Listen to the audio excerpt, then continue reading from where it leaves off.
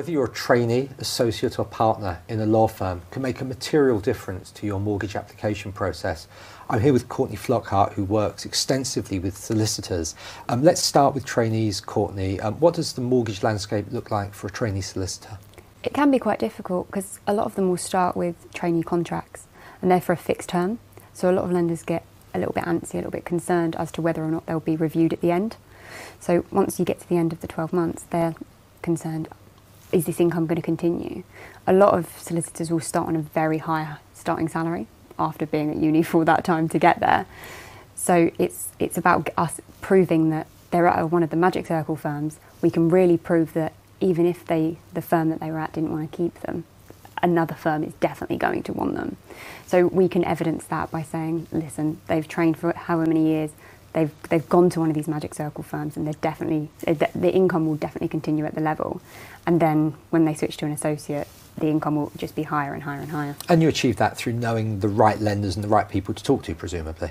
Correct. There's a lot of lenders that are happy with it and a lot of lenders that won't touch it. So we naturally just avoid those lenders and go straight to the ones that we know are happy. So let's move on to associates.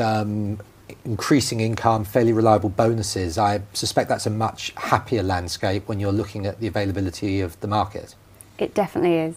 A lot of firms set out a set bonus structure depending on the year that you started as an associate. So it's really easy for us to forecast what their income will be over the next few years and know that the mortgages will be affordable at the required level. A lot of them will say, you're starting at this and this is your bonus, and then we know the next year your bonus will be this. And in some circumstances, we can get lenders to take that into account to boost them the amount they need and make sure that they can buy the property that they need. And how does that change when the solicitor makes partner at a firm, either salaried or equity partner? What's the impact of that in terms of what the market can offer and the concerns that the market may have around income? A lot of lenders, again, are a little bit concerned about things like that because it's a change and they can't project it forward because they don't have the previous year's figure.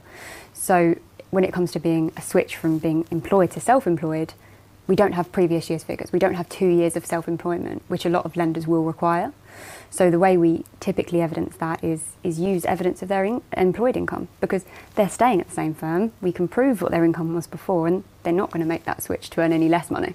And did lenders have a problem with international law firms? So if perhaps a lawyer in London who is a partner in the US firm and is receiving US partnership profits, does that cause trouble when you're trying to explain the profile to a lender?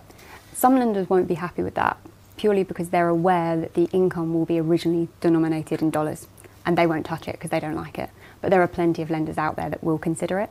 Some of them will take a haircut on the income to just account for any fluctuations in currency, but a lot of them will still consider it because we, again, can prove that this is a very large law firm, that we don't have any concerns with income, and we prove it that way. So you obviously help solicitors at all stages of their career. Yeah. What are you typically doing to help them?